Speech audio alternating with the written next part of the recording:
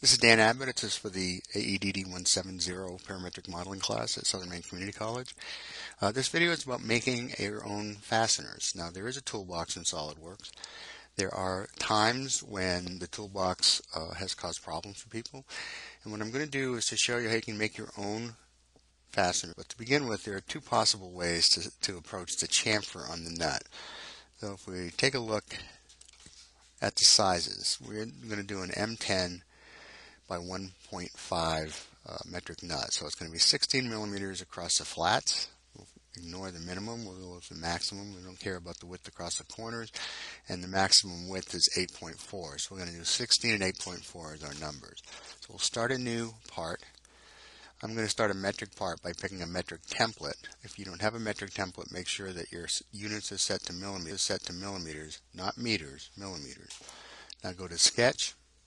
We'll sketch this on the right plane.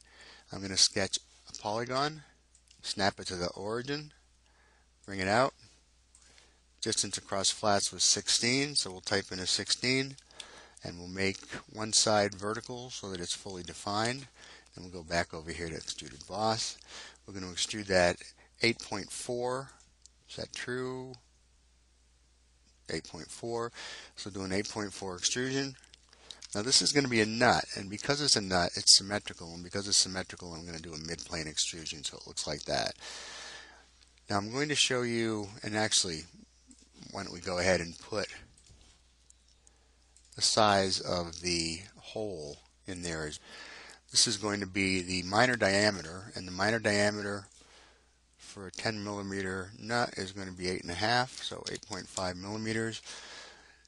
Now we'll come out of dimensions, we'll come out of the sketch, and so now we've got the nut with a hole in it. What we don't have is a chamfer. There are a couple of ways to approach this, and one of the reasons I want this chamfer in here when you create it is you're going to put this nut into various assemblies, and when you create a drawing, I want the nut symbol to be correct, and the nut symbol requires that you have that chamfer that goes around.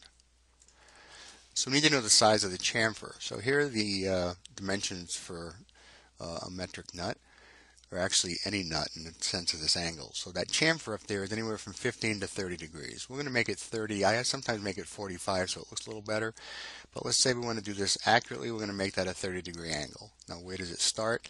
It starts at the tangent edge of the distance across flats. That's where the cut starts and goes down.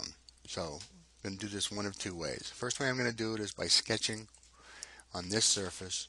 I'm going to put a circle, starts here, and is tangent to that edge. Now you notice that the icon for tangency shows up, but it's white. That means it'll make it tangent, but it won't create a relationship that's tangent, which means you can change the size after the fact. So I'm going to pick the circle, pick the line, and add a tangent relationship so that it's fully defined. Come back out to features. We're going to do an extruded cut.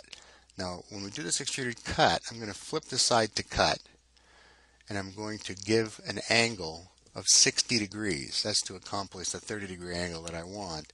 When I get done, I now have the chamfer, and if I look straight at it, like so, it now looks in a drawing like a hex-headed fastener is supposed to look. But because that angle is so shallow, although it's the correct angle, it doesn't leave much of a triangle showing. So we could do that at 45 degrees because it really is just for the symbol purpose.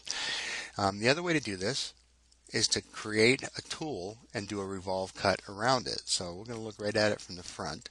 I'll do another sketch. This sketch is going to be on the front plane I'm looking at right here. And I'm going to start by putting a center line right down through the origin. And I'm going to sketch a triangle here.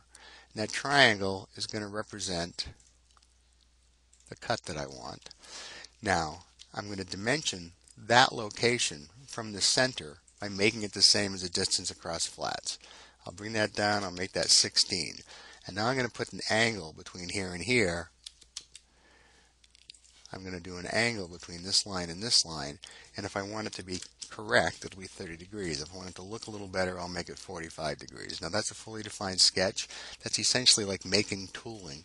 I'm going to go to Features, Revolved Cut. It's going to revolve around the only center line there is. I pick OK.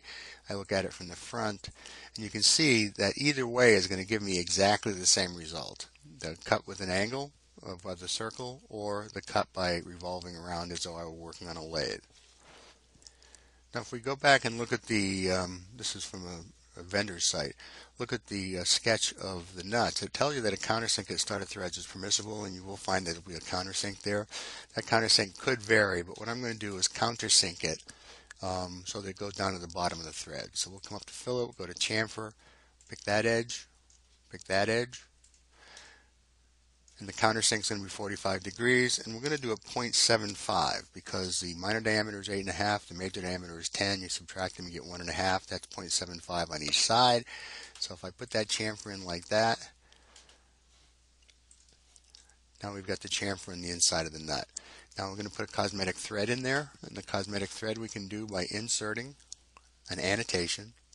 It's a cosmetic thread. Doesn't quite show on the video probably. It's right below the word datum target. So I pick cosmetic thread. Over here it asks for thread settings. What it's really saying is, where do you want this to start?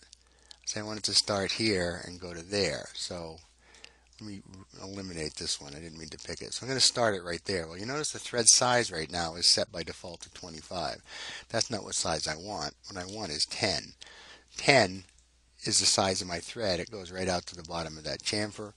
Now instead of, well, we'll go up to next, or we can go, yeah, let's do up to next. So now I've got a cosmetic thread. It doesn't look much like a thread, although it does show the simplified thread symbol. But if I go to Options, under Options, Document Properties, Detailing, one, I can display or not display cosmetic threads, but I can also display a shaded version. And if I display the shaded version of the cosmetic thread, now it actually looks like a thread. It just kind of paints something thread-like inside.